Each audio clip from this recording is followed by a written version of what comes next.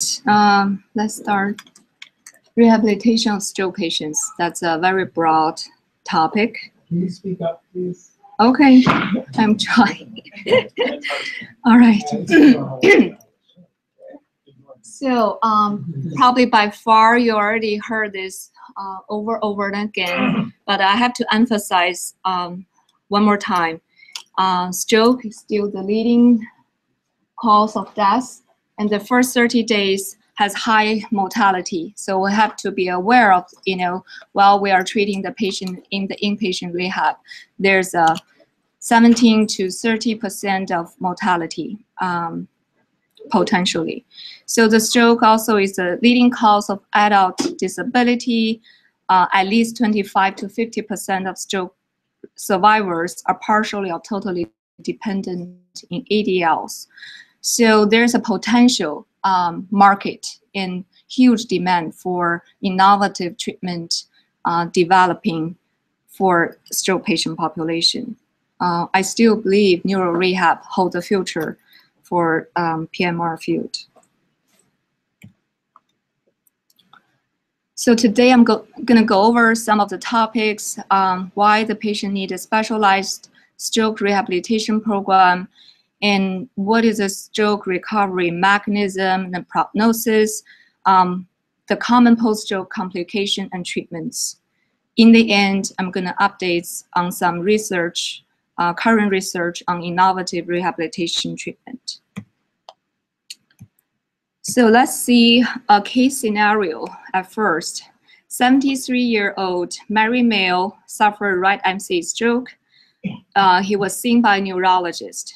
Got imaging, as we show over here, moderate size of infarction, antiplatelet agents and statin was prescribed as secondary stroke prevention, consult rehab. The PMR physician was overwhelmed by the working load, saw the patient 4 days later, put him on the waiting list for admission. 4 days later, he was admitted to a general rehab unit. With assessment a weekend, patient started the treatment 17 days after stroke. So this is probably quite common scenario when we are in the consult service. Is this a good care? Could we do this better? Is this good?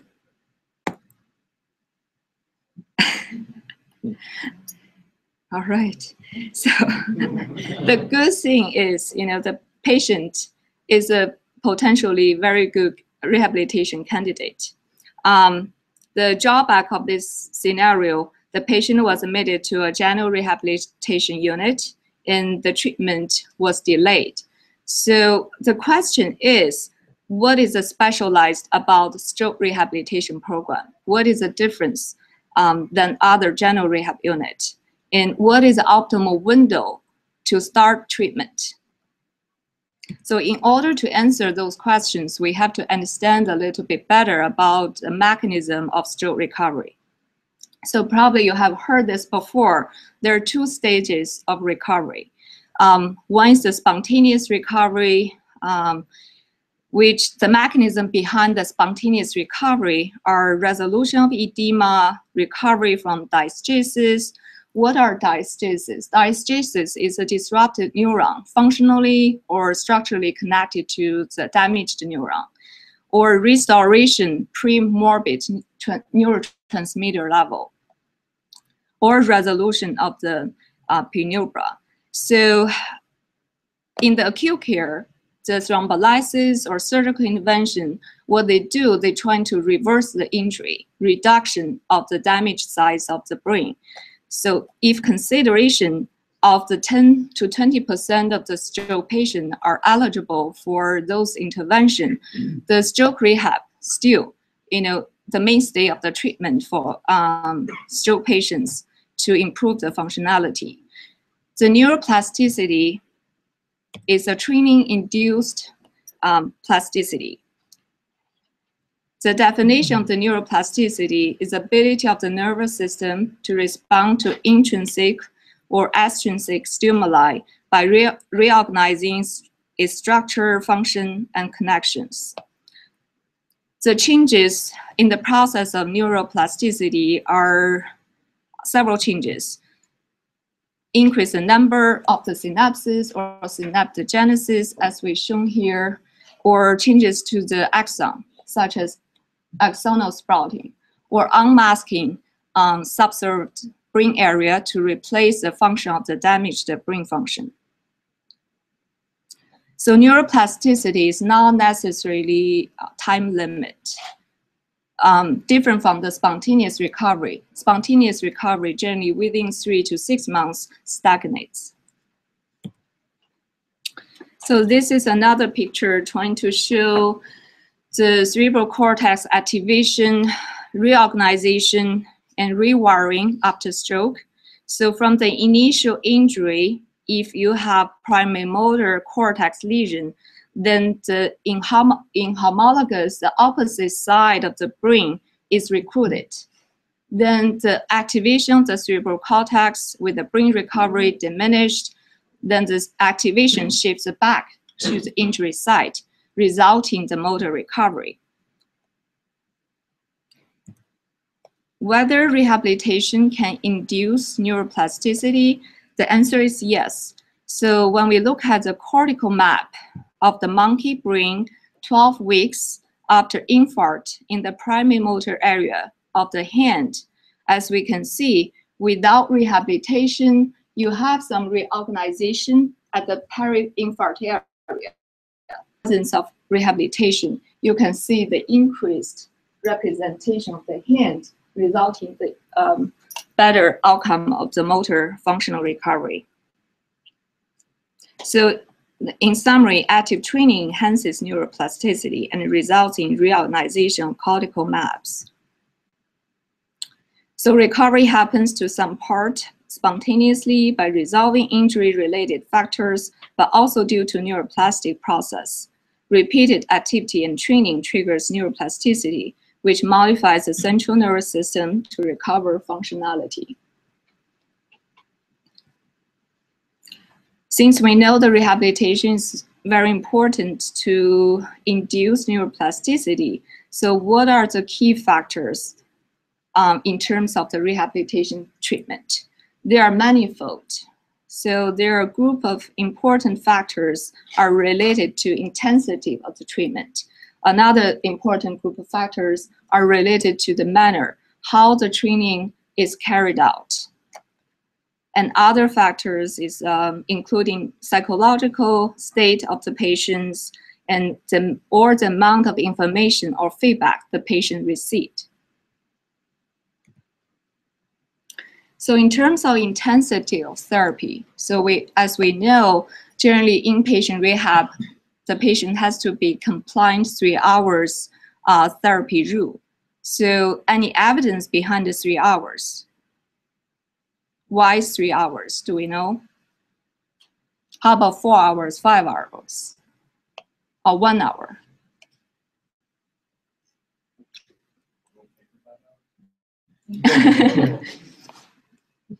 Yeah, actually, when you look at the diagram, the longer duration of the therapy is closely related to the better outcome.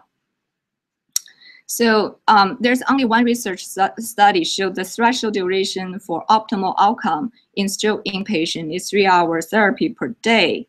But generally, the longer duration of the therapy related to the amount of repetition you perform with certain functional tasks. So evidence from the animal model suggests there are 400 to 600 amount of repetition are necessary to making the neuronal structural changes for upper limb. And there's a 1,000 to 2,000 steps are needed for improving walking.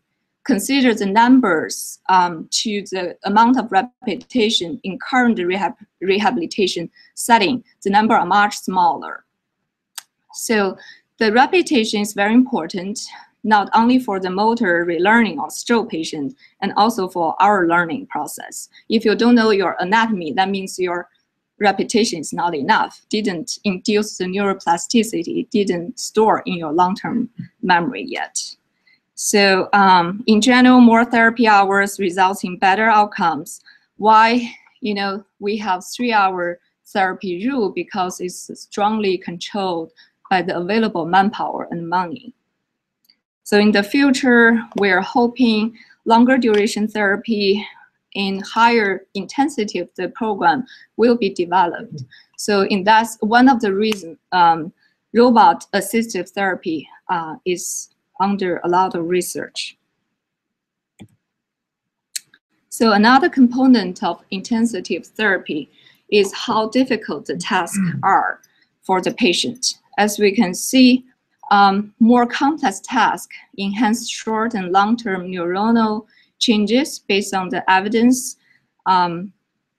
But if the patient overwhelmed by certain functional tasks, the task difficulty has to be evaluated to the optimal level to promote optimal learning zone to accelerate the motor relearning.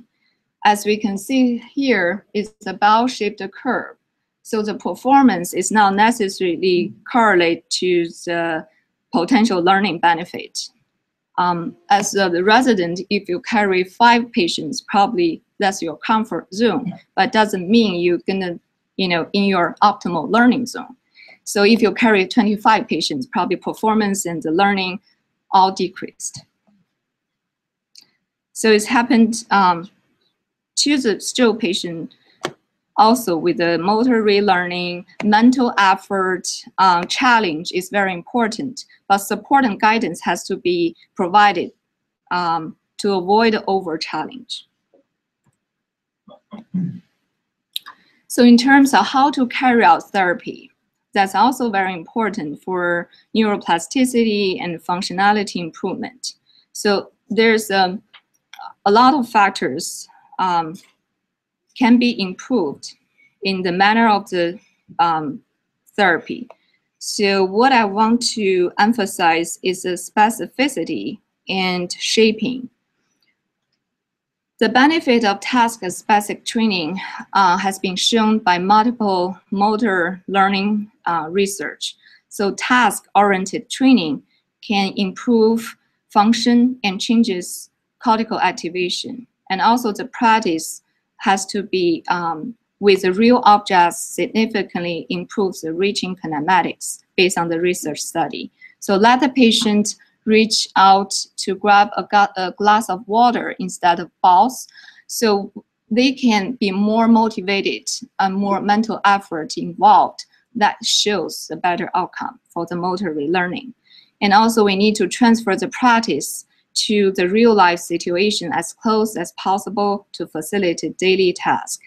So that's the reason, on the rehab floor, you have ADL suites that the patient practice in the real life environment, including the community outing. That's all the ways to, right ways to carry out therapy. Another very important concept is the shaping. So what is the shaping? Shaping learning method, which is desired motor or behavioral objective is approached in small steps. And when the performance is successful, the patient are reinforced by verbal encouragement.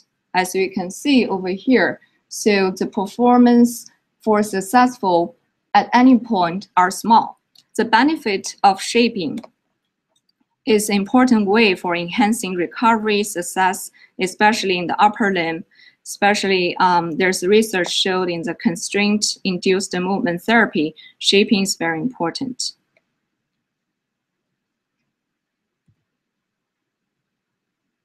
Another question I raised before is when to start the therapy. So in order to maximize the effectiveness of rehabilitation treatment, it's critical to determine what is the period for brain mostly responsive to sensory motor experience to improve the motor outcome. As we can see over here, this animal study, they trying to compare the efficacy of 5 weeks of enriched rehabilitation initiated at 5 days, 14 days, and 30 days after ischemic stroke. So when we see the recovery forelimb reaching ability, the square line is from the rehabilitation treatment started after 5 days, which shows significant gains when the rehabilitation was initiated early, like 5 days. Initiated 14 days, there's some motor recovery, but to a lesser extent. If initiated 30 days after stroke, they didn't show much differ than the animals exposed only to social housing. There's another study showed the stroke patients, if they received a very early intensive mobilization within 24 hours after stroke, then they return to unassisted walking faster than the patient who only received the standard care. And the efficacy can be maintained after 3 months.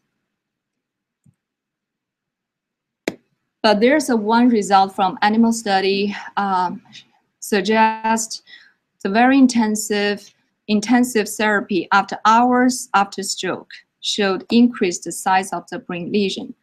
So the optimal window still not established, but the earlier the rehabilitation start, we can see the better outcome. Based on the understanding of the motor relearning and neuroplasticity, so current recommendation is a best practice in stroke rehab involves specialized interdisciplinary teams working in a highly to obtain best outcomes. So the specialized interdisciplinary stroke program is a gold standard. The patient family-centered model involving multidisciplinary team, including assessment, individual goal setting, multimodal therapy, re-evaluation is a current recommendation. And the coordination of the teamwork, including medical, nursing, therapy staff, expertise in stroke rehabilitation, is coordinated through the weekly meeting, as we have a conference, team conference every week.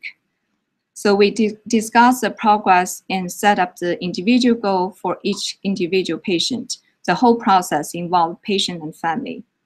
So there's a considerable amount of evidence show the patient has better clinical outcome in current setting instead of in the general rehabilitation unit. There are 5 more patients return to independence from every 100 patients if treated in stroke rehabilitation program than treated in the general rehab floor. Depends on the severity of the stroke and the functional level of the stroke. There's in addition to intensive, there are other options like day hospital, subacute rehab, whole therapy are available for stroke recovery. In order to match the patient to appropriate setting, we need to know the prognosis of the stroke. So there are certain specific negative predict factors.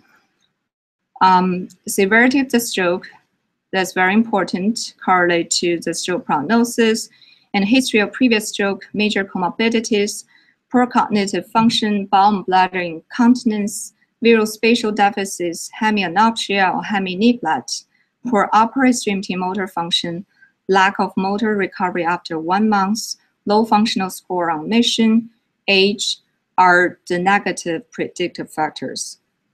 On the contrary, if the patient don't have those negative factors, generally they have better prognosis and most likely going to be discharged to community. Brownstone recovery pattern, probably this is, you have heard this many times. I wouldn't go through each single stages, but you have to remember not every single patient goes through every single stages. And any time they can stop at any stage. So some patients may present with the spastic hemiparesis for a prolonged period of time without recovery. The stroke recovery pattern, when the patient has synergy, generally flexor is more common in the upper extremity, and extensor is more common in the lower extremity. And these have to be evaluated in the dynamic situation and not to be confused with the, so especially the lower extremity, you have to look at the synergy pattern when the patient in the ambulation or in the movement. In terms of the stroke recovery, most of the stroke are from MCA stroke. So the motor recovery follows some patterns. Generally, the weakness more affected in the arm than the leg because of the homologous distribution, but the recovery started from the lower extremity prior to the upper extremity and proximal before distal. That's the reason most of the stroke survivor will suffer upper limb paralysis, although they can have ambulatory function. There's certain timeline we need to be aware of, then we can communicate with the patient and family better in terms of the motor prognosis. If occurs, generally the full recovery within 3 months. Most recovery happens 3 to 6 months. After 6 months, if significant partial return of voluntary movement continues, recovery may last longer. Per prognosis for motor recovery, if no recovery within three weeks, that means the recovery gonna be prolonged. And motion in one segment is not followed by another within 1 week, then the prognosis will be poor. That means if you see the shoulder recovery but not followed by the elbow recovery after a week, then probably the recovery gonna be prolonged.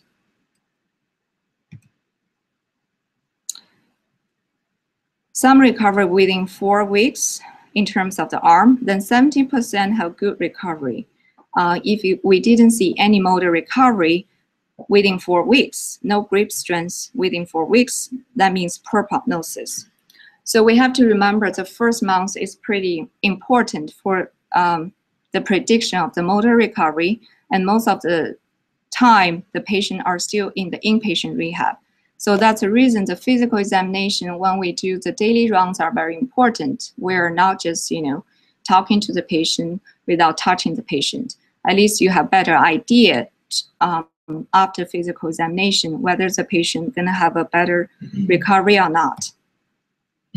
In terms of ambulation, actually majority of the survivors will recover ability to ambulate at least a short distance without assistance. However, less than 50% will achieve limited community ambulation. And if within 1 week, the lower extremity strength can recover greater than 3 out of 5, most likely the patient will walk. So if you have patients have a very good strength proximally in the lower extremity, when you are on admission, that means the patient most likely will walk. However, after stroke, the endurance will be impaired. Most of the patients wouldn't reach the community level of the walking. The speed is much slower. The normal walking speed is 85 meters per minute, post-stroke, probably 15 meters per minute. And even with the walking aid assistant device, only can reach 25 meters per minute. So that's the reason when the patient asks you whether I can walk, most likely they can walk, but they cannot walk appropriately as their baseline anymore. In terms of aphasia, the incidence of the patient experiencing aphasia. However, the aphasia will recover. Most of the patient will recover at 6 months, and the recovery is slower and lasts longer than the motor recovery, but depends on the size of the lesion. And recovery is more individual-based and more variable. Recovery can occur beyond 1 year. Hemianopsia. If the hemianopsia doesn't return within 3 weeks, that means poor prognosis. And we have to emphasize the scanning technique for the compensatory strategy. Perceptual, generally, the greatest recovery will happen within 3 to 6 months. Later is possible. So the next topic I would like to address is during the inpatient rehabilitation, like the case scenario, the patient was admitted to the inpatient rehab. So what we are treating as a physiatrist, there are a long list of complication, control medical complication, that's where daily task, and also post-stroke bladder bowel management, spasticity, wear monitor, nutrition, hydration, hemiplegic shoulder pain, some orthopedic joint problem. I think probably you already have lecture from other attendings. We provide equipments, optimize medications, we're treating depression, post-stroke fatigue, and sexuality dysfunction. Among the list, I'm going to focus on post-stroke bladder management and also hemiplegic shoulder pain. Of course, secondary stroke prevention is very important. Although the patient already on secondary stroke prevention agents, while they are in the inpatient rehab, we have to be aware of, the patient need to be educated and family need to be educated. Since when they are in the acute rehab, acute setting, they are very overwhelmed. They didn't remember what happened to them. So we need to be aware of the current guideline from the American Heart Association. Depends on the etiology of the stroke, what kind of treatment the patient needs. So the same patient was noticed to have urinary incontinence on rehab admission. What are potential causes of his urinary incontinence? What are the treatments? I think, every day we're treating urinary incontinence on the rehab floor. There are a lot of causes, and the treatments are limited. So the prevalence of urinary incontinence generally can range from 32 to 83%, but the incontinence can improve. So on discharge, generally 25 to 28% patient have the urinary incontinence. After 1 year or 2 years, the percentage is much smaller. This is a pathway of the bladder control. As we all know, there's a parasympathetic, sympathetic, somatic pathway to control the bladder. It's very complicated. I think you already got lecture from spinal cord injury in terms of the neurogenic bladder. So what I emphasize in the neurogenic bladder after stroke is different from spinal cord injury. When you can see over here,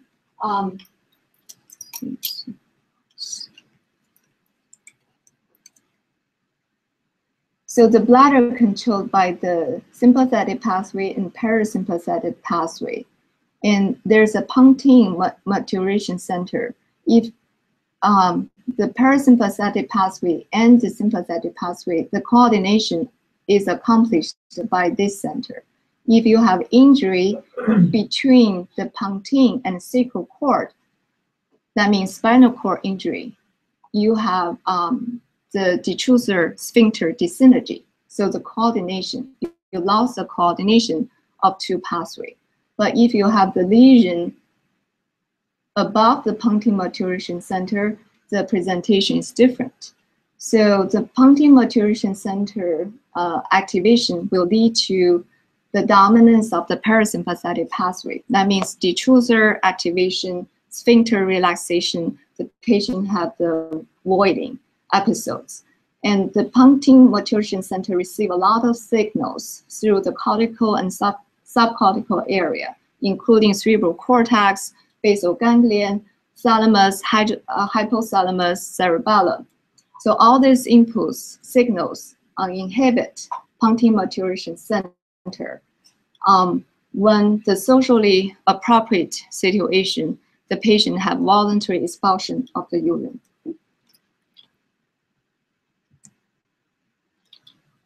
So from this cartoon, we can see if we don't have the inhibition from the cortical area to the punctum maturation center, what happens when the bladder fills, the afferent signal transmit to the spinal cord, sacrospinal cord, and transmit to the punctum maturation center.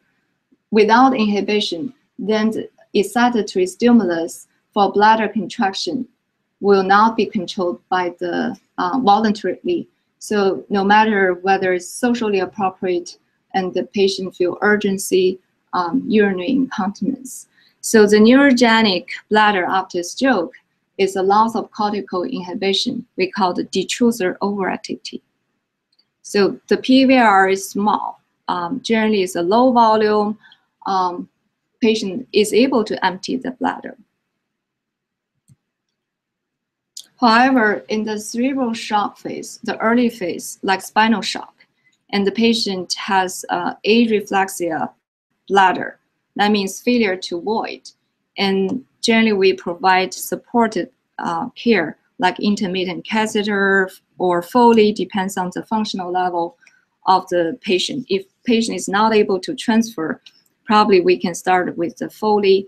However, we recommend remove the Foley as early as we can. Intermittent catheter has less risk of infection. Medication-wise, we use alpha blocker or cholinergic agonist. However, because of the side effect profile, we rarely used in the rehab setting of the cholinergic agonist. Then the later phase, loss of cortical inhibition of the voiding reflex, failure to stall, replace the urinary retention.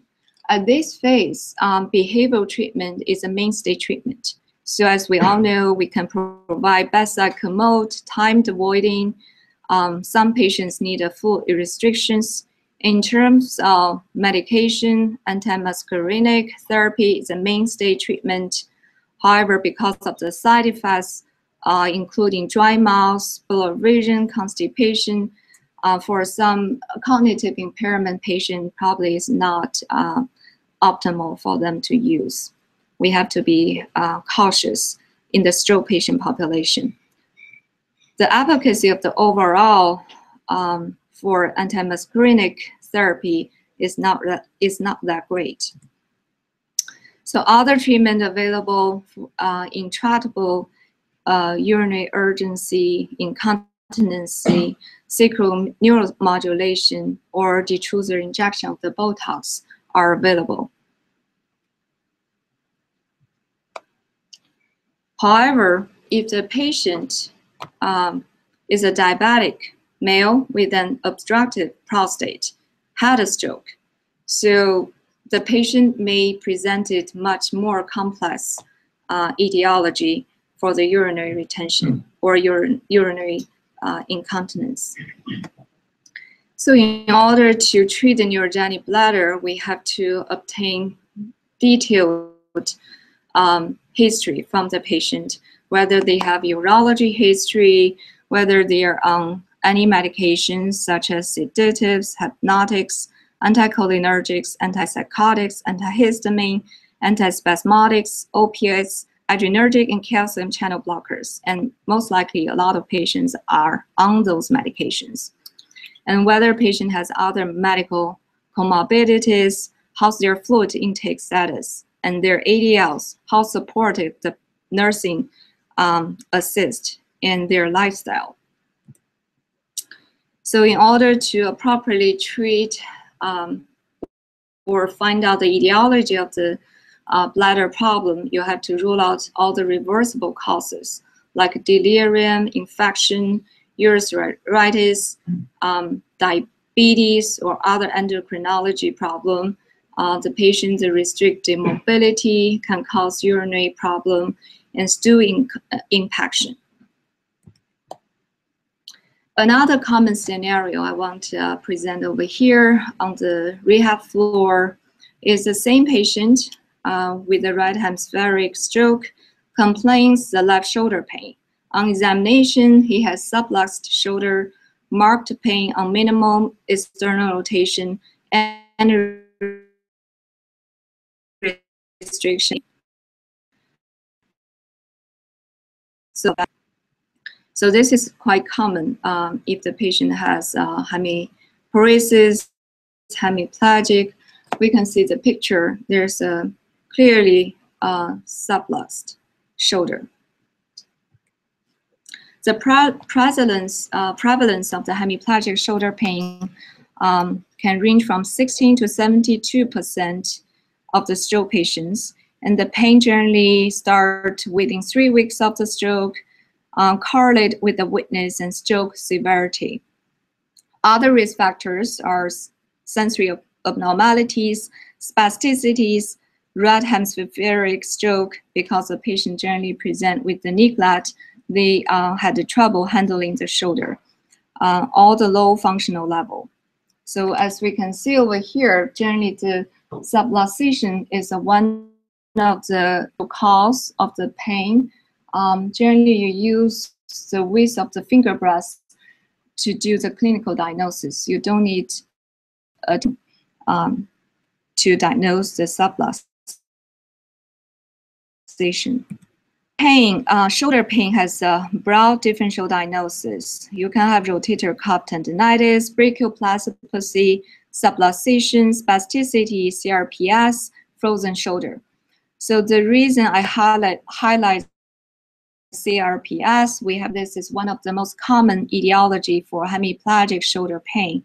And generally you have to know this to answer the board exam or SAE. This theoretic framework describing the postulate initial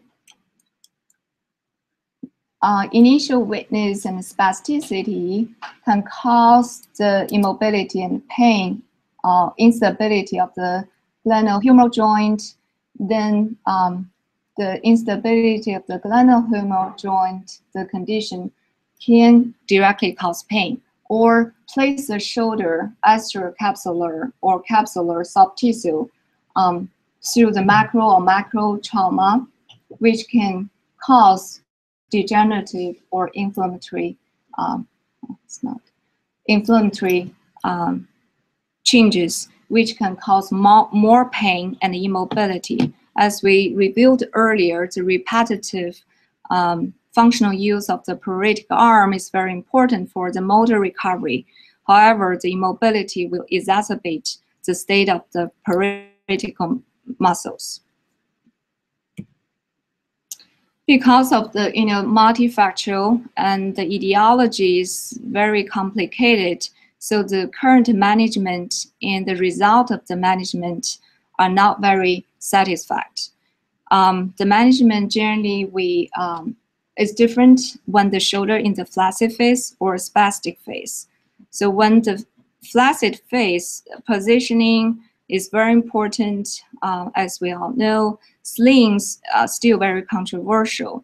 As we can see, if we use slings, we generally use the cuff type slings, and instead of the swath type of slings, which may promote loss of range of motion of the shoulder. In the spastic phase, promote the range of motion by different modalities. Botox injection or phenoblock are very important times to help maintain the range of motion, to help the recovery of the pain.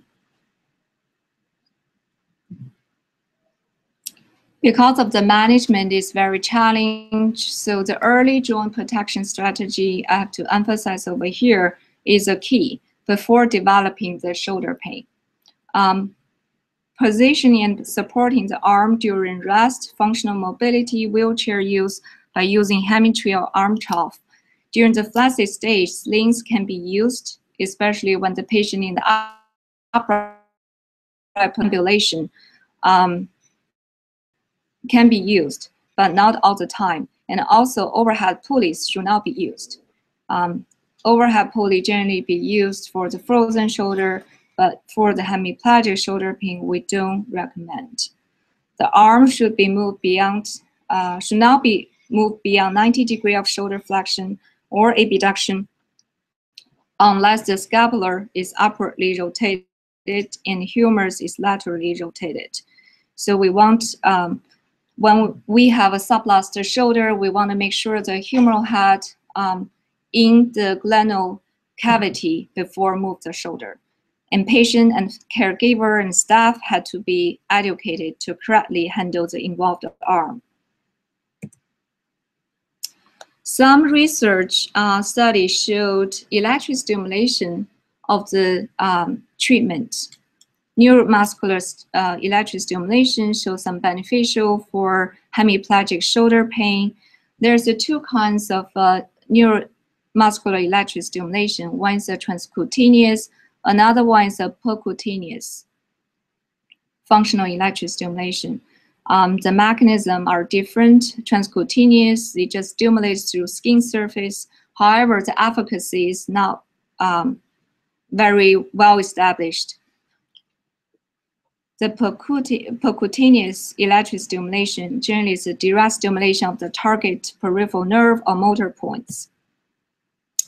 There's a small study using the intramuscular electric stimulation for hemiplegic shoulder pain management. As we can see over here, there's a 61 chronic stroke patients received percutaneous electric stimulation to the supraspinatus, mid-deltoid, posterior deltoid, superior trapezius, 6 hours a day for 6 weeks.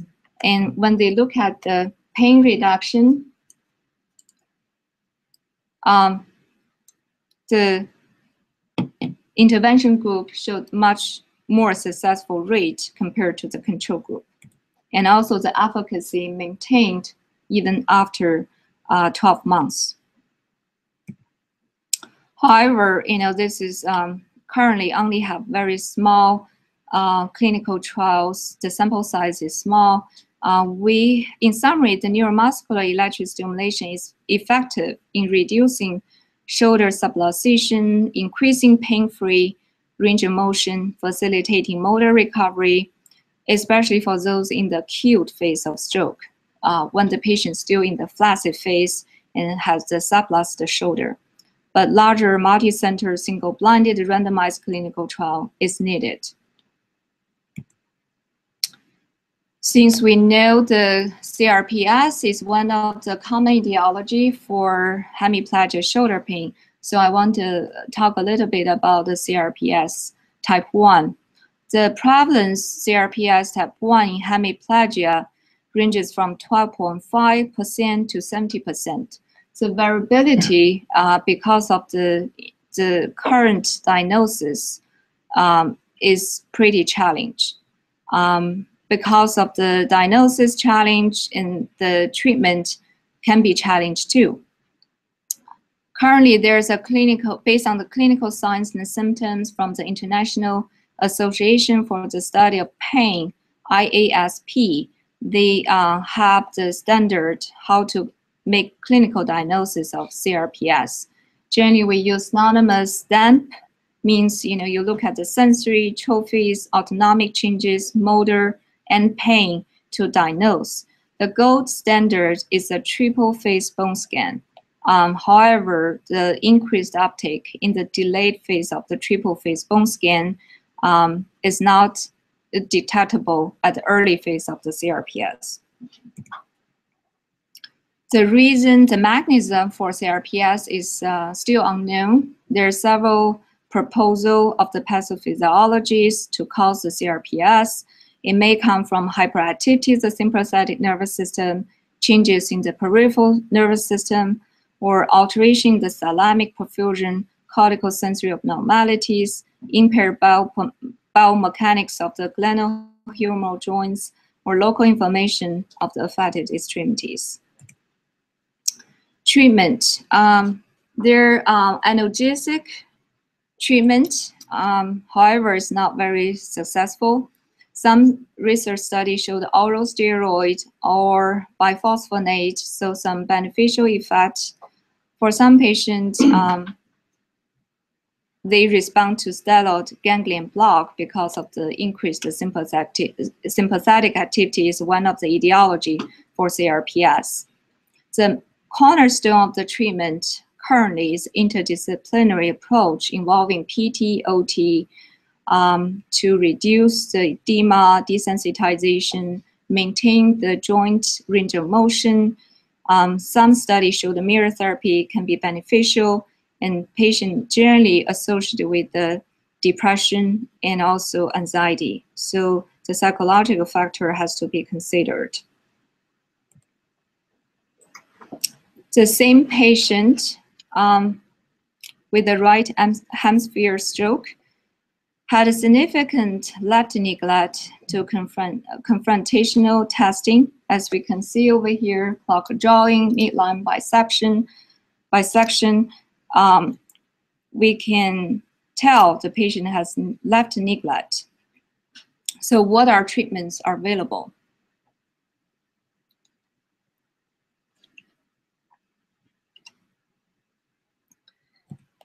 So generally the right hemispheric stroke with the left neglect has much poorer prognosis than the patient even have the aphasia, motor deficits. They require small assistance down the road. That's one of the poor prognostic predictor, neglect, and it's generally hard to treat and hard to detect. The therapist has more experience and more modality to test the patient. But in order to communicate well with the therapist and provide the appropriate treatment for the patient, at least we have to know how to identify the neglect. There's two main classification systems. One is using in terms of the modality in which the behavior is elicited, sensory, motor, representational. Another classification is based on the distribution of the abnormal behavior, such as personal neglect or extrapersonal neglect, spatial neglect. So by definition, sensory neglect is decreased awareness of the sensory stimuli on the side of the body or space opposite the brain lesion in one or more modalities, including visual, auditory, and tactile. So the patient cannot digest the multiple stimulation. Generally, they inattend to the stimuli presented to the contralateral side of the lesion. Motor neglect, by definition, is decreased ability to generate a movement response to stimulus, even though the person is aware of the stimulus. So sometimes it's hard to differentiate the motor neglect from the hemiplegia, real hemiplegia. When you ask the patient to move their paretic limb, for the real hemiplegia patient, generally at least they show some efforts. They tend to move the paretic limb, but motor neglect patient, they appears not making any efforts, not attempting to move. Representational neglect is ignoring the contralateral half of the internally generated image, or we call imaginary neglect. So this is interesting because when you present a scene to the patient are able to identify each single object in the scene. However, when you ask the patient recall what they saw earlier, they only recall the part, ipso-lesional side of the scene. So this is called imaginary neglect. Another classification is a personal neglect. We all understand that's a lack of exploration or awareness of the side of the body opposite to the brain lesion. Extrapersonal neglect is spatial neglect, so failure to acknowledge stimuli on the contralateral side of space. So when they eat, probably they just ignore the side of the contralateral lesion side.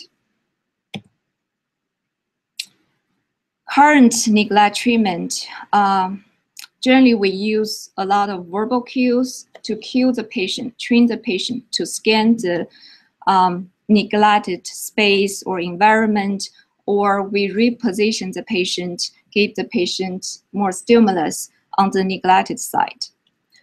Some other behavioral treatment, probably the other attending has mentioned before, the prism therapy. They can shift image from the left side environment to the visual field of the patient. After adaptation, then the patient will pay more attention to the left side if the patient has left neglect. Eye patching, hemiglasses, they force the patient to have opposite gaze to pay attention to the environment. However, based on the research study, generally they work better for the left neglect patients than the right neglect patients. The calorie stimulation generally not very common in the inpatient rehab setting.